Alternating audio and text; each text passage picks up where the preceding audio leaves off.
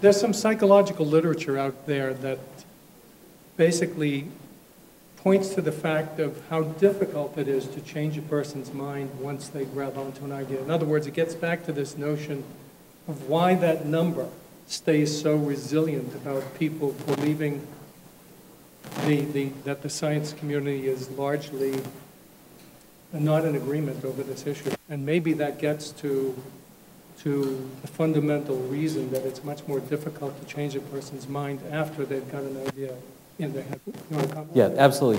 Okay, so a couple of things.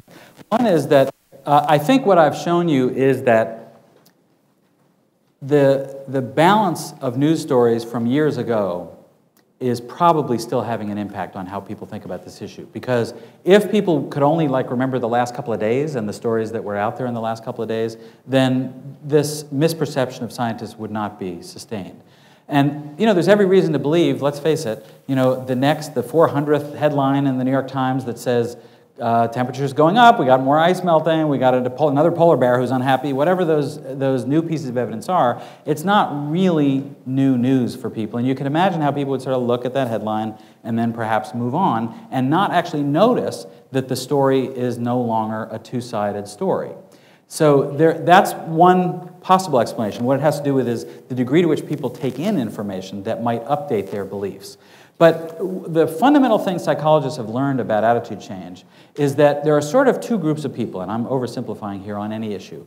There are the people who have strong, solid opinions, and there are the people who do not have strong and solid opinions. And there's a certain degree of irony here. Imagine that you're running a political campaign and you want to convince people to vote for your candidate. So you develop what you think are fabulous ads, and you put these ads on TV so that the people exposed to those ads who will then adapt their candidate preference accordingly.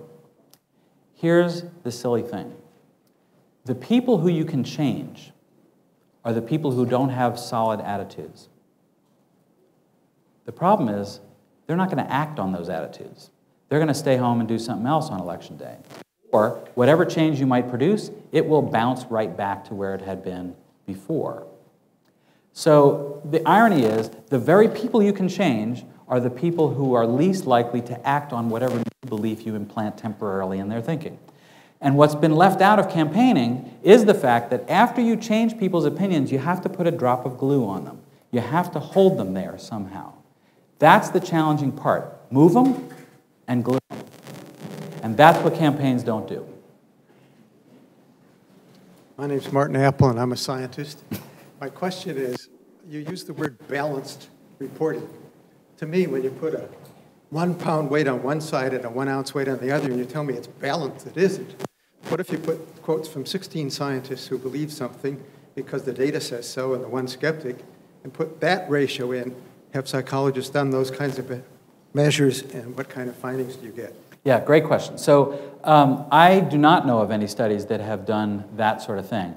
But if in my reading of news media coverage of this issue, if you think about news stories, they kind of fall, again, into two categories. There are the ones like the one I showed you that has Steve Schneider, one guy, talking about what he thinks, and then a skeptic talking about what he thinks. That's like 1 against 1. It sounds pretty balanced. Very, very rarely, if ever, I don't remember an instance, that this news story begins by saying, now, 2,572 scientists agree with the first guy, and 6 people agree with the second guy. That if that were sort of acknowledged in the story, I could easily imagine that it would make a difference. But there's a certain irony to that. Think about you, the reporter, or you, the editor, putting that pair of facts in a story. Isn't somebody higher up going to say, why are you putting in the skeptic at all if there's only 6 people who agree with this? So there's a sense in which if you want to put the skeptic in, you sort of can't acknowledge that the skeptic is rare. And therefore, perhaps that contributes in part to this lack of balance. Now, there are other stories, the second group of stories, focus on, yes, the IPCC report, zillions of scientists, very credible. Those stories also don't talk about the number of skeptics. They just say thousands of scientists think this. They don't say thousands of other scientists don't think it, or 6 other scientists don't think it.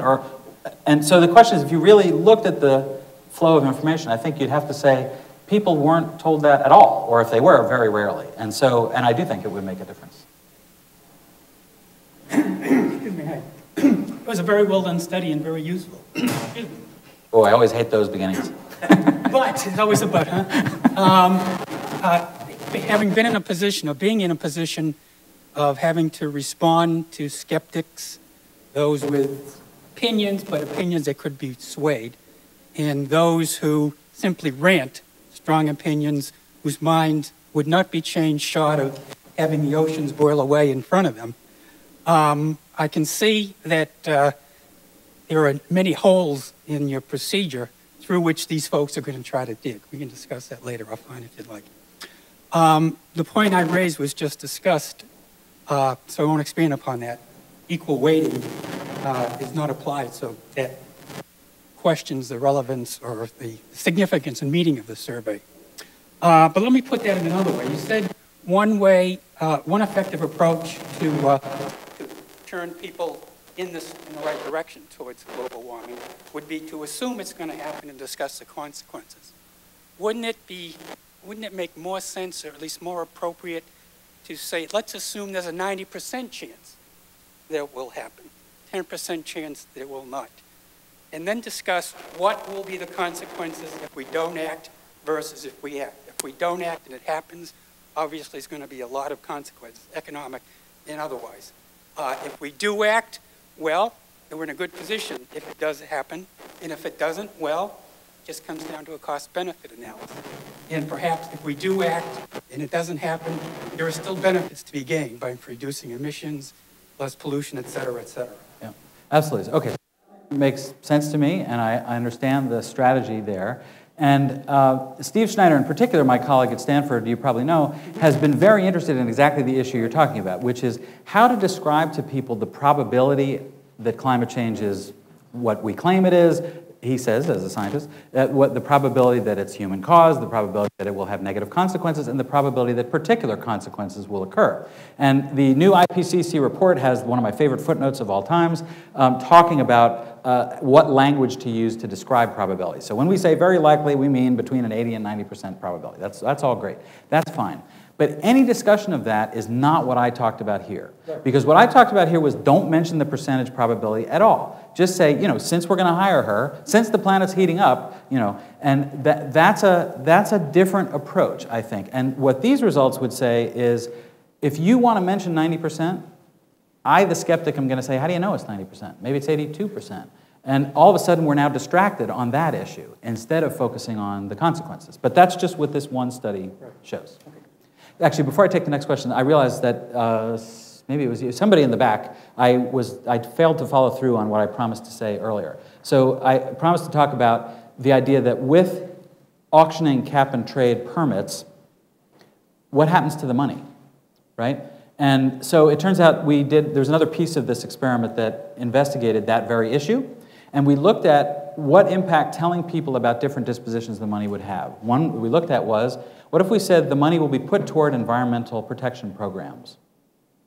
Didn't help at all. What if we said the money will be given to the poor? That hurt. People were less supportive of that. But when we said the money will be refunded equally to all American taxpayers, and we described how much of a tax rebate everybody would get over a period of time, support went up considerably. So auctioning permits with a rebate of those funds to everybody, can you imagine government doing that, made it very popular.